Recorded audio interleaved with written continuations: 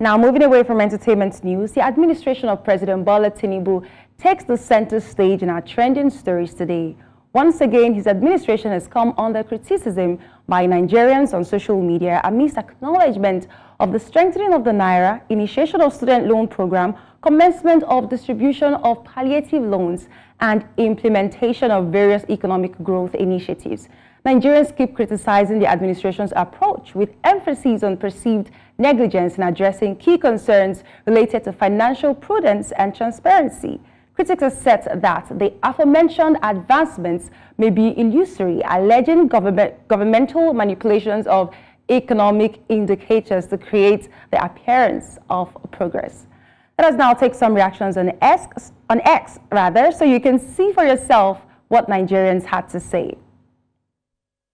Precious is saying the Tinubu administration has consistently avoided addressing the crucial issue of budget padding.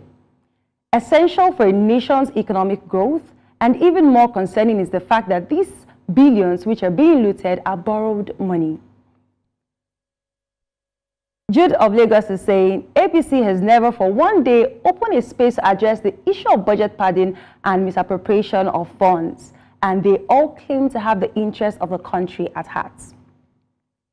I have another tweet from Bali Agba saying, if Tinubu is paying subsidy higher than before and manage the economy to what it is today, paying some major debt, increasing FAAC to about 100%, paid some backlog in sports ministry and others, increases reserve and sterilized forex, then Tinubu deserves his flowers. Another one from Oloye saying they cancelled fuel subsidy. They pay more for fuel subsidy now. But fuel is more expensive than when they were paying lower for fuel subsidy. They floated Naira. They are defending Naira with more dollar now. But Naira is more expensive than when they were defending Naira. And that's all for tonight on What's Trending. You can share your thoughts as well across our social media platforms at News Central TV. I am Jahdiel Simon.